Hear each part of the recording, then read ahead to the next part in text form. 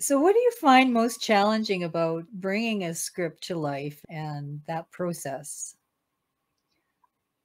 I find the collaborative aspect of it when you're writing on assignment, especially if you're writing with for a big brand like Sonic or other brands that I've worked with have been Pink Panther, Postman Pat, Yokai Watch, a variety of others. It's the collaboration because most of the writing that I've ever done, I've not been credited for. It's Mm. usually because there are other people, higher profile writers who have been hired at some point, maybe preceding me.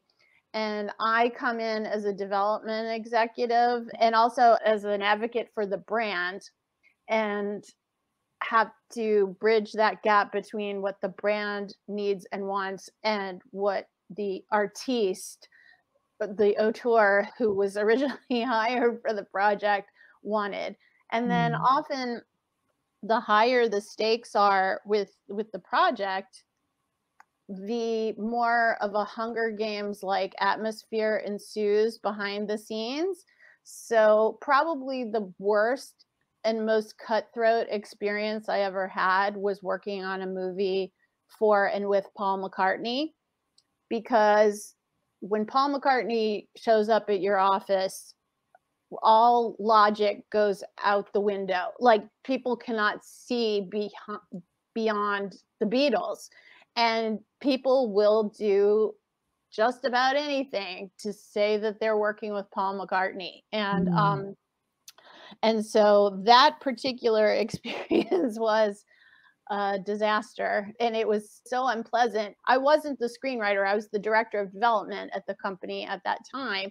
I didn't get the respect or authority that a high priced screenwriter or a producer or what have you would get, but I was trying to be the steward to play, make everybody play nice and to serve the needs of what the distributor would want, what the company that I worked for that was financing would want, what Paul McCartney's company would want. And then there were a lot of cooks in that kitchen and it just got crazy. So collaboration can be beautiful and terrible at the same time.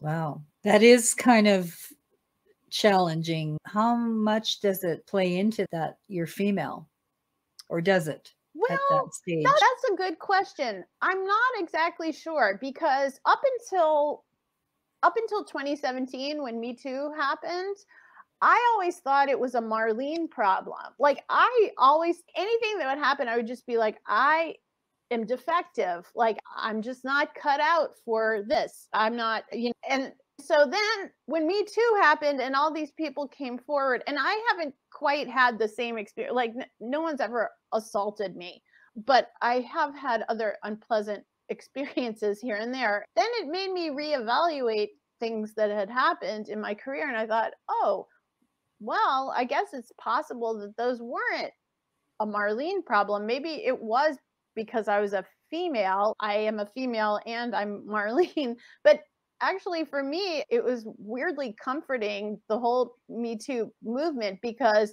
I had a lot of shame and guilt for things that I felt were failures on my Yeah. part. And then I reframed them, and not necessarily in an official way, like with a therapist or anything, but just in my mind, I thought, well, maybe I could cut myself a break and maybe it wasn't all my fault, all the things that have happened.